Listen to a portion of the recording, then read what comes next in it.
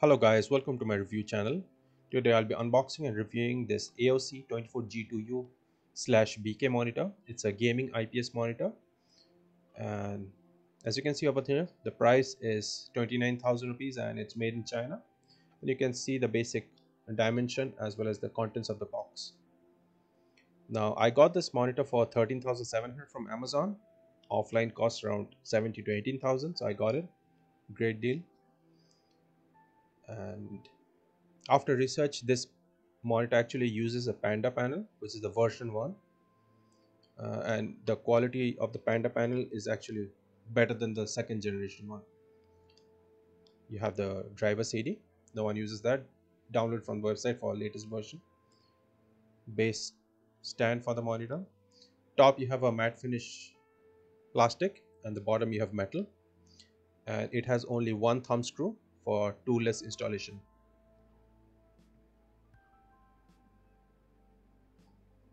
User manual and guide. They include two cables. One is a HDMI 1.4 cable, and they also provide a DisplayPort cable version 1.2. Both the cables are of good quality and around 150 centimeters to 5 feet in length. This is a power cable. Disappointing because it is a 16 ampere design. You need a larger power socket. They should have provided a 5 ampere one, so you probably have to get replacement one for this.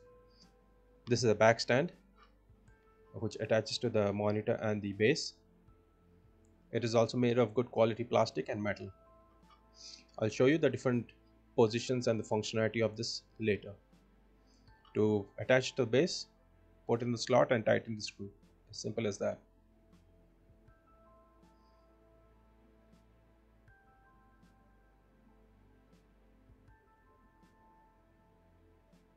Now let's take out the monitor. The monitor itself is 24 inches, IPS LED panel, and it has got completely matte finish on the front. Now let's take a look at the ports. 4 downlink ports. Yellow is the charging, one blue uplink port to connect to your desktop, HDMI 1 and 2, display port, VGA port, headphone in, audio pass through, and a AC power. This monitor does not have an external power brick, good thing. And at the back you can see it has got a VESA mount. Front you have the power button and the OHD control buttons, and it has got an aesthetic red color strip to give it a gamery look. Now this monitor also has inbuilt speakers, 2 into 2 watt 2 speakers. Those are located at the top vents up there. I'll also give you a sound test of that.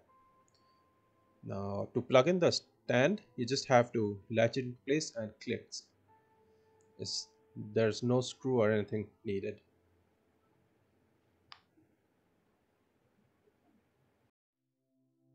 Let's take a look at the different motions this monitor has. First we have the swivel. It can swivel left or right up to 30 degrees from the center.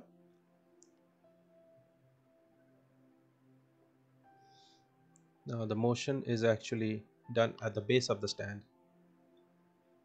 Now this is the tilt. It can tilt to 23 degrees back and 5 degrees forward. Now next is the height adjustment. From the lowest position to the highest position, the range of height adjustment is 130 millimeter. Now the next range of motion is the pivot. You can only pivot 90 degrees clockwise. You cannot pivot it to the other side. So if you're a programmer or doing some editing work, or those who use it in such a orientation, you can do this. So you get all the basic as well as the premium range of motion in this monitor for this price range.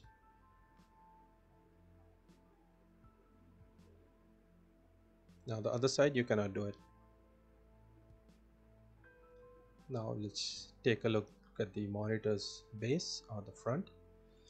It comes with a matte finish with a central logo and 5 buttons on the right hand side and a small LED light. It has got this red accent to it to give it a gamery feel. This is the pivot joint.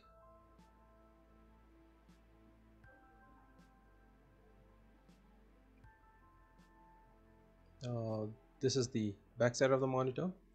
These vents are actually for cooling the monitor down as well as provide output for the speaker.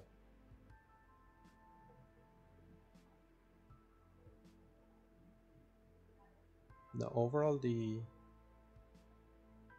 height adjustment function and the stand quality is quite good for this price.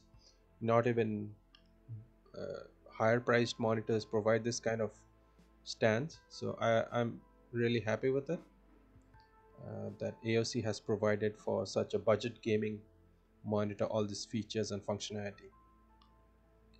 Now let's take a look at the USB ports. This USB port is actually all 3.2 Gen 1, and you have the 1.4 version HDMI and 1.2 version DisplayPort, and they also included a VGA port. You have the line in and the headphone in. You can see the model.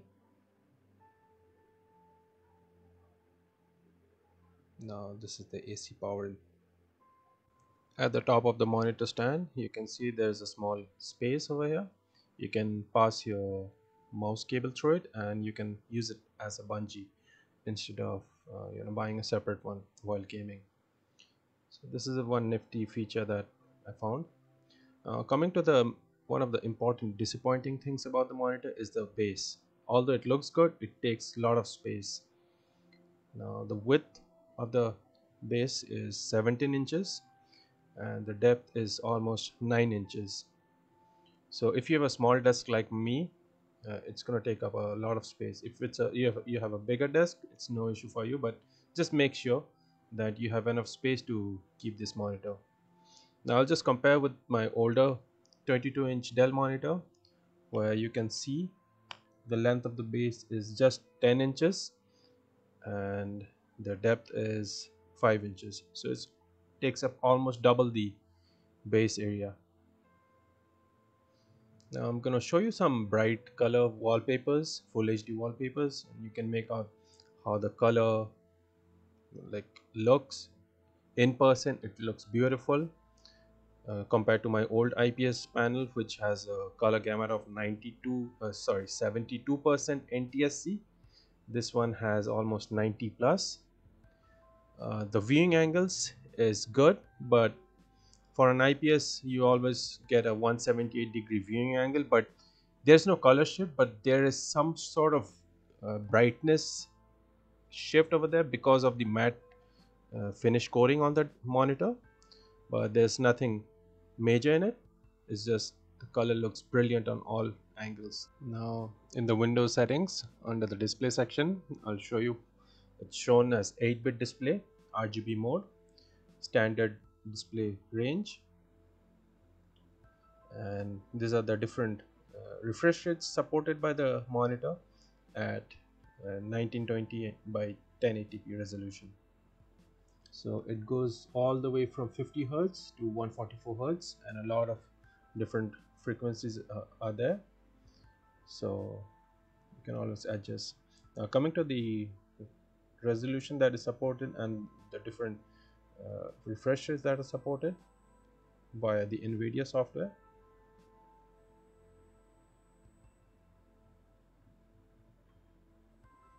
This monitor does come with AMD FreeSync Premium version with it, and it also supports NVIDIA G-Sync, but that is only supported when you're using a DisplayPort cable. This 144 Hz refresh rate, you can achieve it by both the cables, both using HDMI as well as DisplayPort cable. I'll just show you. Like when I've plugged in my HDMI cable, you don't get the G-Sync option. Now I've plugged in the DisplayPort cable provided by the company. Now over here In the OSD, I'll show you. AMD FreeSync Premium is automatically turned on.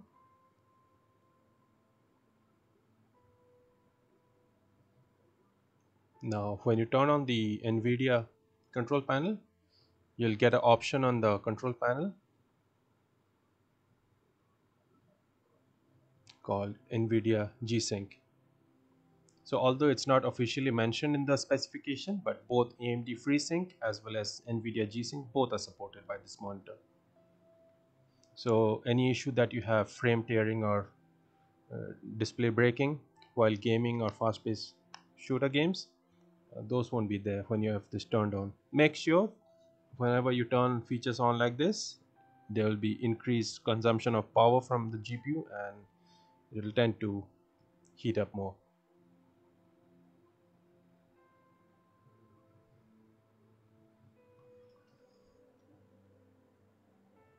Now, one of the main issues that I have faced with the DisplayPort is the lack of support of high resolution audio. Like the display port actually supports audio pass through when you connect the headphone, but it does not play any 24-bit audio.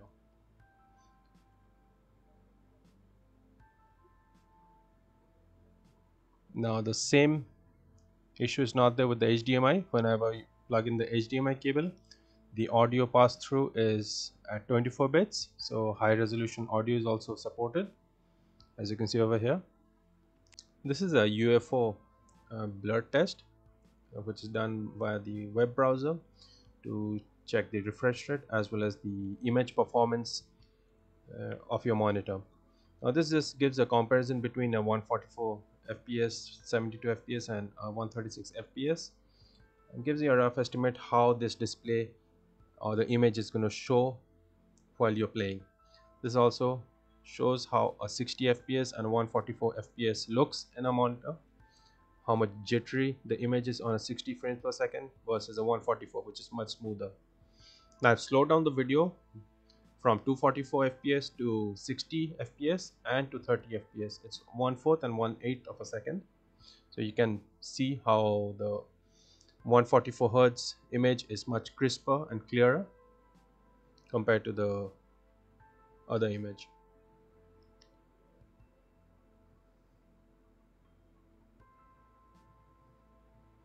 Now, although you cannot appreciate how clear the image is in person because you're viewing this at 60 frames per second on YouTube. Now, there are different overdrives mode in this. You have a medium, a low, medium, high, and overdrive. Now, this is the medium mode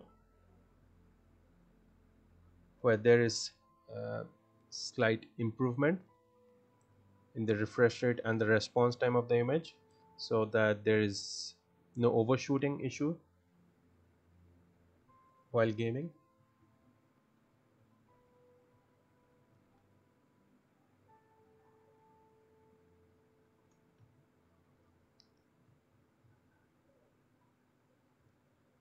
And this is the high mode of overdrive.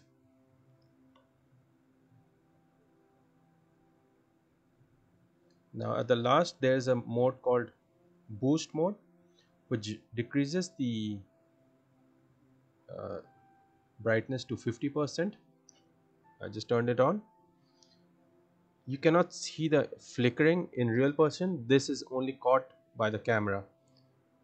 There's some massive improvement in speed and response time by the monitor, which you cannot see in real person with your eyes, but the camera is catching this kind of a blurry action.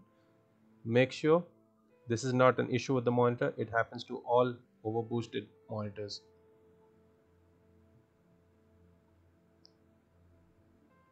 Now this is the OSD menu. The OSD control has 5 buttons, 1 power button and 4 navigation keys. At first it was difficult. I have never used a joystick version of the OSD controller like other gaming monitors have, but you'll get used to it. Now this is the default one. This is the setting I use. I keep it at standard, and the gamma has version 1, 2, 3 and sRGB. The most color accurate one is gamma 3. With my own experience, I put it in that and I'm using it. The sRGB mode tends to make the color a little bit washed out. Now, although this is a 250 nits monitor, but when I use it at 100% brightness, it will literally put a lot of strain on your eyes. This is the different modes I'm checking out: reading, games, text, movie. I'm pretty sure in the video you won't be able to appreciate the color shift, but I found out that gamma 3 looks the most beautiful. Then you have the DCR, dynamic contrast, and the HDR. You do have HDR support in this. You have few modes: HDR game, movie. It basically sharpens the image and increases the contrast and brightness of the picture.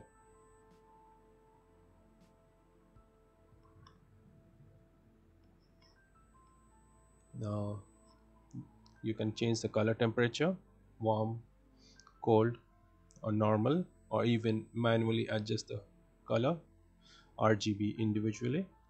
I keep it at normal. And the DCB mode is basically a demonstration mode. It splits the screen into two and shows how the contrast and color is better on this side.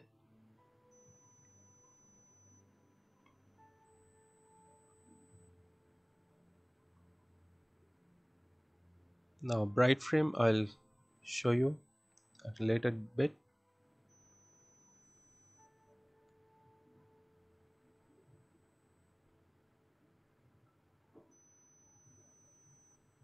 Now this is the OSD position. You can change where the OSD menu shows up, and this is the game setting.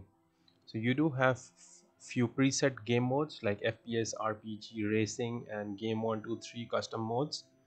According to that, if you're playing FPS, it increases the overdrive to weak, and then increase turns on the low input mode. Different modes are there, which the company actually has preset to it, and also increases the contrast, sharpness, as well as the brightness of the monitor, so you can see darker areas much clearly. So this is a nifty feature. The company actually calibrated each mode accordingly. Now you can also adjust the depth of the HDR in each setting.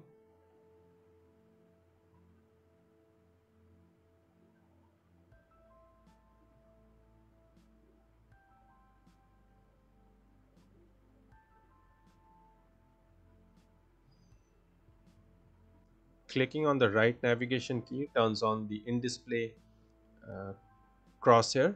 It has got one default color and one setting. If you press the left key, it turns on the different game modes, so you can on the fly turn on any game mode you want without turning on or popping up the OSD menu. The first button turns on the different modes or the input setting. Now this is the iMenu, which was included in the CD, but I downloaded the latest version. It looks doesn't look that great app, but it has got all the functionalities in a very simple layout manner. And the app exactly isn't responsive. You have to click it multiple times to actually turn on the effects properly. Now they could have made better quality software for this, but it's better than clicking the button many times to change settings.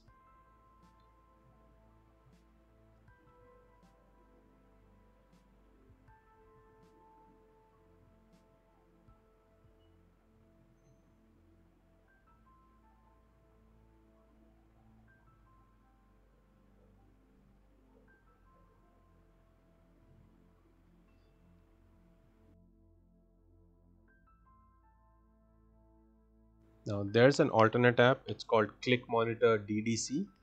It's an aftermarket software which is available for free. Just Google it. It gives you basic control of brightness, contrast, input, and sound, and also the temperature, color also. So I find this app to be much better than the company's original iMenu OSD control app. Works with all sorts of monitor. Now you can try this out.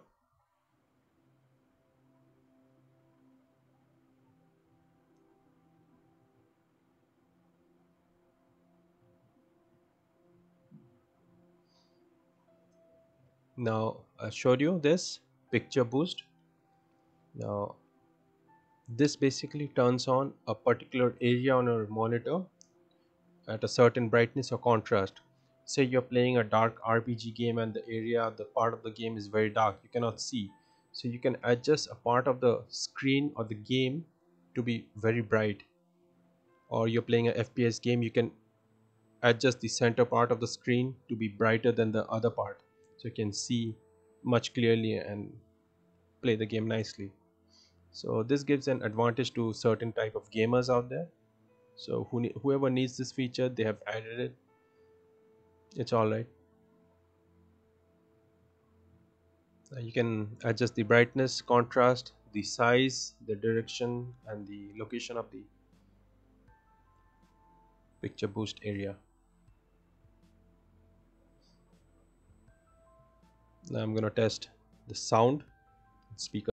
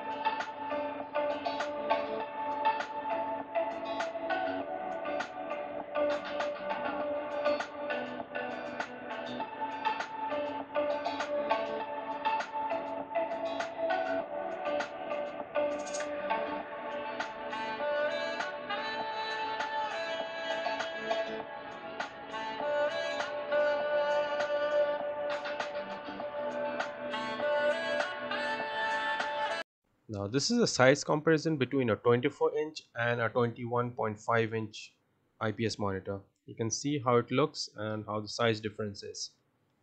Hope you like my video. Thank you guys.